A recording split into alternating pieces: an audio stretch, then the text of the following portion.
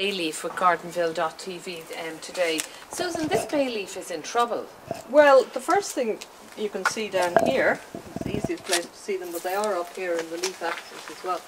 And I've got to put my specs on for these guys. Yeah, I have to have the specs on. And in fact, it's getting to the stage where sort of... Now these look, I mean, you wouldn't know what this is, would you? I reckon we've got scale insect here, and this woolly stuff is where they're laying their eggs, the egg sacs. Good Lord. Now, normally this is a pest in sort of house plants and greenhouses. So where is the insect? Well, the insect is...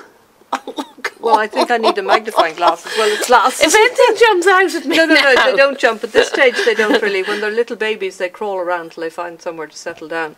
But these are adult females who've laid their eggs in this. Unbelievable. Oh, so these are the sacs. So where is the creepy crawly then? The creepy crawlies, when they hatch out of here, they'll be crawling around to sort of settle down somewhere.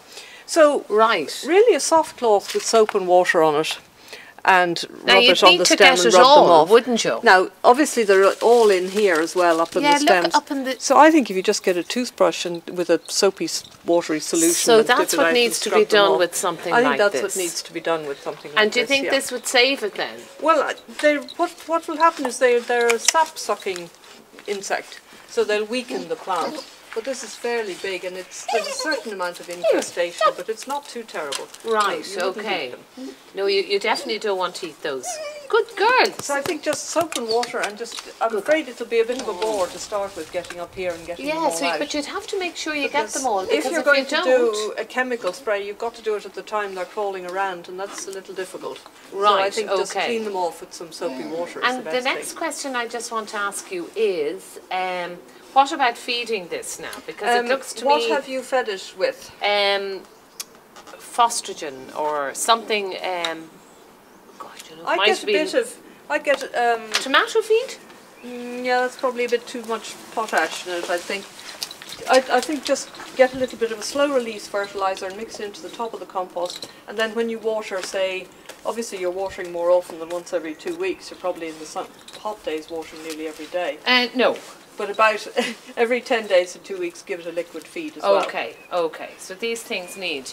Now, yeah, I mean, there is quite nice fresh growth on it, so it's just probably a lot of remains of winter damage. And yeah, you can see all sorts of stuff. stuff. And the other thing with these scale insects, they tend to sort of create sort of sooty moulds and things. Well, like, look at this here now. Yes, well, I don't know what... Is that dehydration? Well, like, to be honest, I don't think this has been fed. Some of this does feel a bit sort of soft and then a little underwatered, all right. Okay. Because if you're getting rain, I mean, it's in shelter here from the house, but if you're getting rain straight down, the leaves are going to throw a certain amount of it off, so not much is actually going to get down to the pot. Well, if anybody out there has trouble with their bay leaf like this, do contact us at gardenville.tv and let us know how you solved the problem, I suppose. Not really. Yeah, but you've plenty of fresh new growth here. This is all new. So that's leaves, okay. So. Great.